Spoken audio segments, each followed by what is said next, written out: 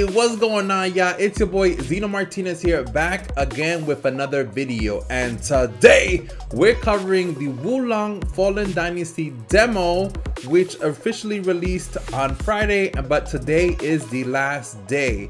But the actual full game will be released on Friday, March 3rd, and I am telling you that I cannot wait to play this game. I have really been enjoying it a great deal, and as you can see from this clip, the second boss I initially fought him with both Nez and Scouts, but decided to give it a run on my own. So you know what? Let's get into it so y'all can see how I did. PvE.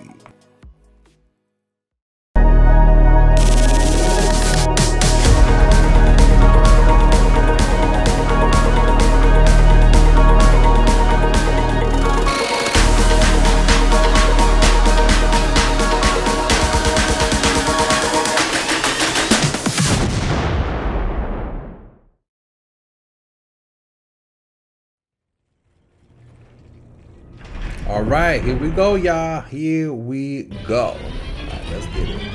What's up, like? Nope, let's see what that. Is that all you got? There he is. Boom, and you thought. I'm getting so good with these stuff. Let's go. You know what they say? Practice makes perfect, y'all. Practice makes perfect. All right, put a little debuff on you. Get some damage over time. Let's go.